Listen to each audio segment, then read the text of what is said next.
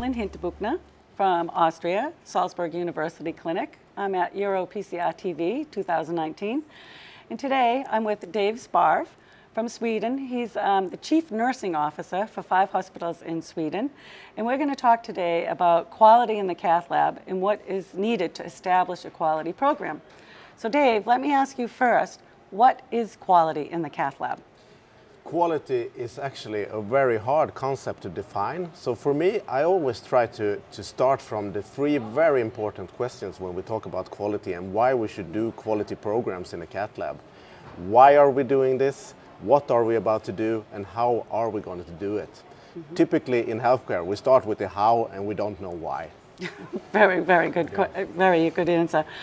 I find quite often quality starts with education. Mm-hmm. So how can you see education in the cath lab? How can you get the quality? I think it's absolutely vital that we train and educate our staff in the cath lab, both the nurses and allied professionals, in a standardized and systematic way. Mm-hmm. And in order to be able to do that, we have to have a core curriculum, mm-hmm. which we have in Europe for nurses and allied professionals. Mm-hmm. It's very important that we know the content, because that's associated with quality for me. Mm-hmm. And of course, we have to measure it. Mm-hmm. And that's also an important point. Okay. One thing that we have available now is a certification in the cath lab from the EuroPCR.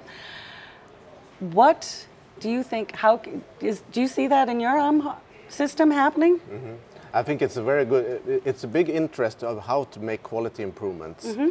It's basically all about the patients, of course, mm-hmm. and the patient, both the information, involvement and experience, mm-hmm. because it's for the patients we're there, right? But also for keeping staff motivated and for staff retention, because we have a huge problem of nurses and allied professionals leaving their profession. And I think a certification exam and a continuous education plan is the way to keep them also engaged in the cath lab. Great, that's really important.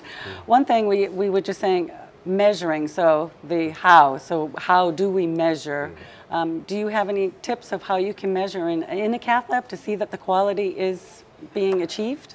I think it's very important to start from the patient's point of view. What's mm-hmm. really important in terms of outcome? How mm-hmm. can we increase quality of life after a procedure? How can we decrease mortality and morbidity? Mm-hmm. One way is to use different kind of parameters, for mm-hmm. example, that we already have in our quality registries. Mm-hmm. I think the quality registries are improving in mm-hmm. all of Europe, and we have to use them wisely in order to be able to predict outcome. Okay, very good. So Dave, what you're saying is what we need to do is not how, but first figure out what and why we're doing quality assessment. And one way to do that is to train your cath lab, keep them educated, and then show some measurements.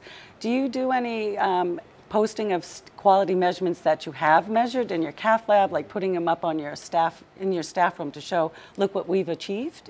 I think, yes, we do, and I think actually that's a crucial point, that quality indicators and quality work has to be transparent, because you have to be able to show your results in order to get the feedback to your system. And actually, I think this is quite not controversial at all. Mm-hmm. All people want to see if you're doing a good job, they want to keep it back. Okay, great. So, thank you, Dave. I think we've found out what we need to do, why, how, what. You need to get those 3 questions together to make quality easy mm-hmm. and interesting in your cath lab. Thank you. Thank you.